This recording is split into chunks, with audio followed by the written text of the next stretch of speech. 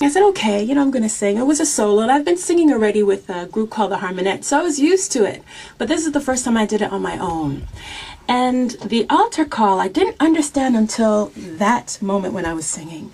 While I was singing, I saw people tearing.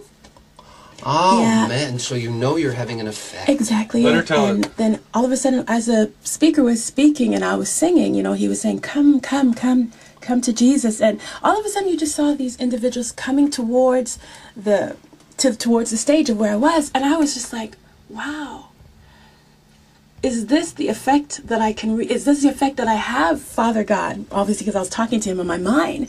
I said, if this is what it is, I said, I want to do this for the rest of my life. If I can sing and it could bring healing, it could bring a sense of comfort, I want to do this. And from that moment on, I've never stopped singing. I've made sure I've been involved in some sort of either group, because I was directing choirs, and you know, I've never stopped since that moment, because I understood. It's a wonderful high, making people move. I mean, moving people, right? Because you're singing from your heart and they're receiving it, so you're just rejoicing, and if they rejoice with you, it's an incredible feeling. Did you get through the song without crying yourself? No, I started to cry.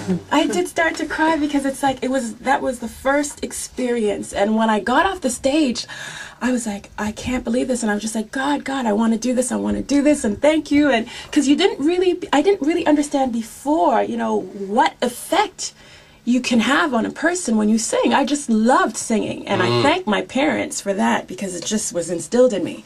So from that time, do you think about the words more as a singer, or do you think about the feeling more? Both. The words and the feeling. The words comes out, and because I sing songs, especially now with the album that I just went through, I made it a point to sing songs that I can express and that they're real. And when I sing, it's like I'm talking. I believe I'm talking and I'm communicating. I don't want them to focus on the big notes. Mind you, if they're there, that's good. Reach them. You know, hey. But my goal is really to have a conversation, and when I sing, that's my focus. Yeah, that's my job. So I guess that's involved in the writing too. I mean, you have to see yourself out there in front of the audience. Yeah. So that's why I write what I know about. I can't write about something that I don't know. So how drained are you after an evening of singing? It must be. I mean, if it's that emotional. You know, but it's exciting. I can go on. I can go on, because the thing is, as I'm singing, I'm getting back also, because if you're having a conversation, a one-way conversation, obviously you're going to go, okay. But if the person is interacting and you're feeling them, then you could go on and you can go on. And that's how I feel when I sing. Yeah. You've recharged your own batteries. Yeah. You said this was therapeutic too, that it helped you heal some of the life's events. What's happened to you that you needed to work out? Well, I've grown. I'm growing. I'm still growing. And I've grown into the Jennifer that I am now, a woman, I would say. And there are certain things that you learn along the way. You understand more about life and the curves that it throws you, and not to get down, and your eyes open a bit more, especially when you're a kid. You know, you believe, and it's like, oh, everyone is wonderful, and then as you get older, it's not always the same picture that you see. So songs are like, you know, thank you, because when situations were rough and the individuals that you thought would have been there weren't, there was one constant individual, and that was my Father God. So did you have friends let you down? Yes, I think we all do. And, you know, you don't blame them, because in life, I'm sure I've let other individuals down without realizing it, because there's so many things that you have to grow into and understand. And one key thing I did understand is that I'm put here on life not about me. It's not about me, it's not what I can do, but it's really about what I can give. That's one of the most important lessons that I learned through that period of growing. So my singing, my music, any chance I have, I said, Jen, give. Because when you give, and it sounds cliche, live to give, but when you actually do give, there's a joy that you can't explain. And express, yes. I mean, there's a reason cliches are cliches. If it's really true, it'll become a cliche because it means something. It's so true. It's so true. What does her parents think about it? So what about your mom and dad? I bet you one of the things you learned coming out of teenagerhood is that mom and dad get a lot smarter. Oh, yes, they do. Right.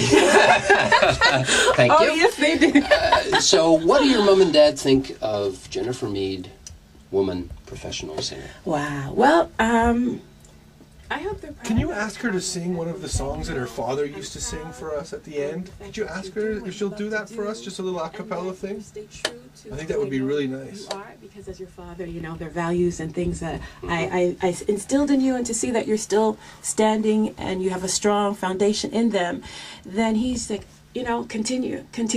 So it's good and it's great to have the support of your mom and your dad. You know. Be proud of you. Ah, well, I hope they are. Yeah. We'll take the piano part out about your mom. Now, before I head off on my flight, I'm going to ask you a favor, and Yes. you can say no. Okay. But I don't want you to say no. You don't want me to say no? A little a cappella, please. Could you sing something, one of the songs that your dad, or at least part of one of the songs your dad would sing to you? Can you remember? Wow. Because we're going to play something from the album Okay, later. for sure. Oh, yeah. He would sing, okay, a little part. Great is your mercy towards me. Here we go, just for you, Dave. Great is your mercy towards me, your loving kindness towards me, your tender mercies I see. Oh boy. Day after day, forever faithful towards me, always providing for me. Great is your mercies towards me.